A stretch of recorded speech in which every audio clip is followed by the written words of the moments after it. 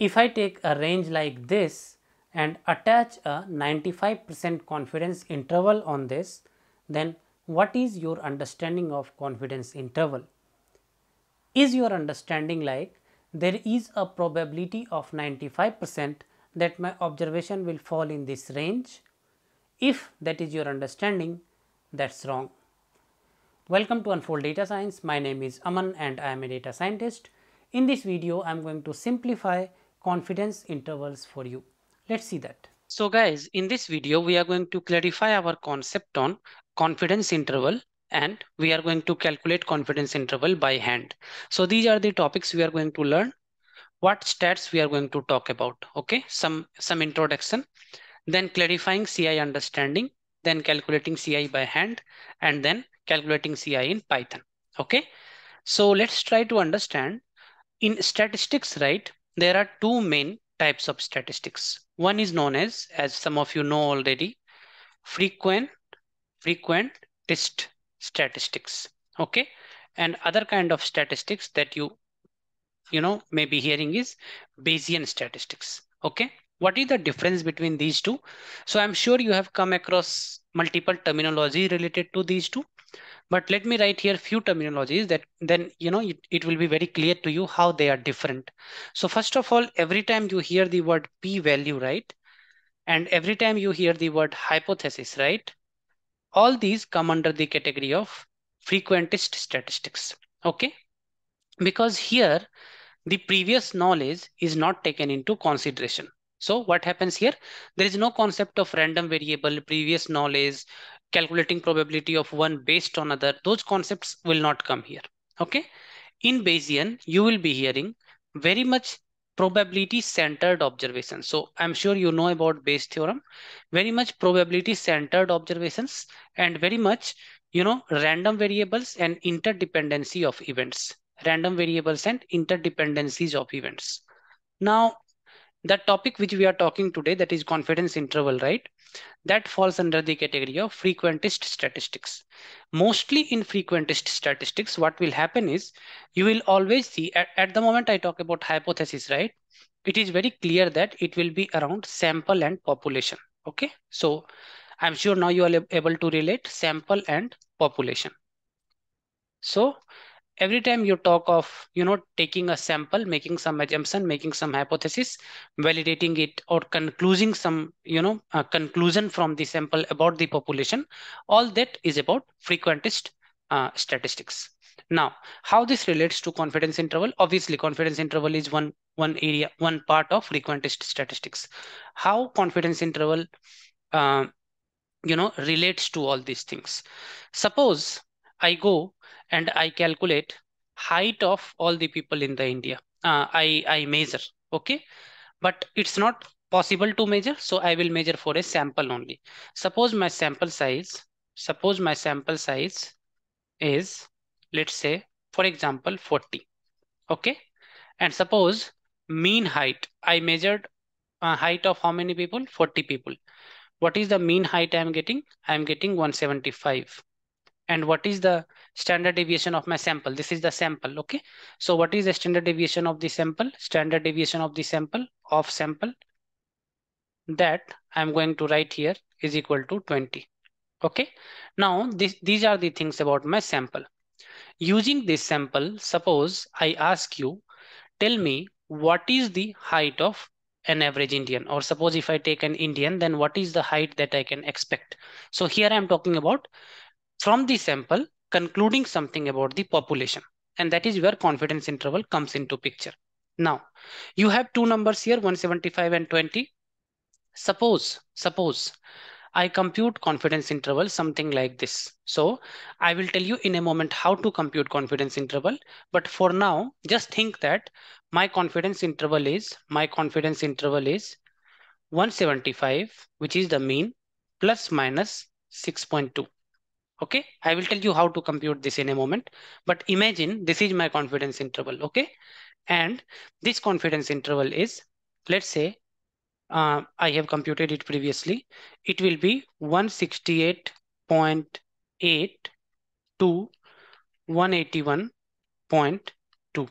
Okay, so this is the range my confidence interval falls into.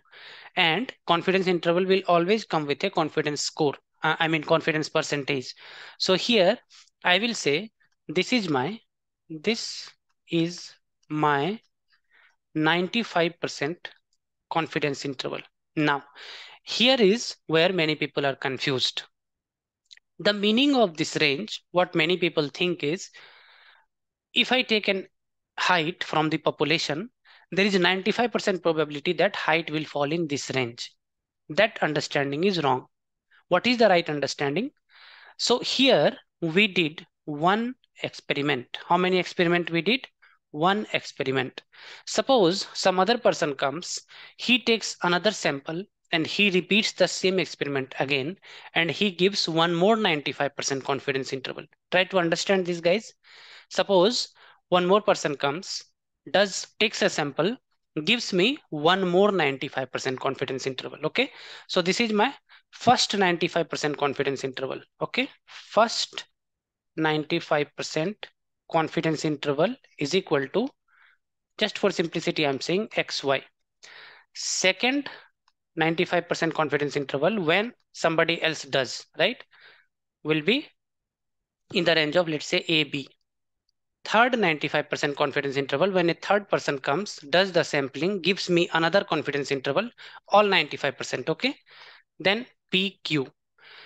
So what is the meaning of 95% confidence interval is, if I take a height from the population, right, then 95% of the times, right, 95% of the times it will fall in these confidence interval, or in other way you can say 95% of these confidence intervals will have that height. There is a difference, guys. Try to understand. I did a experiment here. Somebody else comes, does the same experiment and gives another 95% confidence interval. Somebody else comes, does this experiment, gives another 95% confidence interval. Okay. So how 95% confidence interval work is, if I take a height from the population, then out of all these confidence interval, okay, 95% of confidence intervals will have that height. I will show you the Wikipedia page of how this, what is the meaning of this in a moment. But remember this, 95% of, this is the crux of this video, guys. Okay, after this, I will go to calculation. 95% of all, please remember this for interviews, they will try to confuse you. 95% of all 95% confidence intervals, okay, will include true mean. Okay, so true mean means I'm saying every time I say that I'm taking one random person out, I'm just talking about the true mean. Okay, so that is the true mean. So 95% of all confidence interval will include the true mean. Now if you go to the Wikipedia page of confidence interval, they have given a very good image. I was just checking yesterday. Okay, so as you can see here, there are 20 confidence intervals taken. Okay. Number one, number two, up to 20 confidence interval taken. And this mu is the true mean. Okay. This mu is the true mean. Now, these are 50% confidence intervals. So see here, 20 samples of normally distributed data are in rows. Directly above each sample is the 50% confidence interval for the mean. Okay, with the sample mean marked with the diamond. Intervals that include the mean are blue and rest are red. So here everything is 50% confidence interval, which means out of this 20, 10 will have the true mean and 10 will not have the true mean. So as you can see, red ones is not having the true means and blue ones is having the true means. Okay. So hope now you are clear with the concept of confidence interval. Don't confuse in this. Let's go ahead and compute this with hand. Okay. So I was talking about sample size n. Let me change this. I was talking about sample size n 40. I was talking about mu of 175. I was talking about sigma of 20.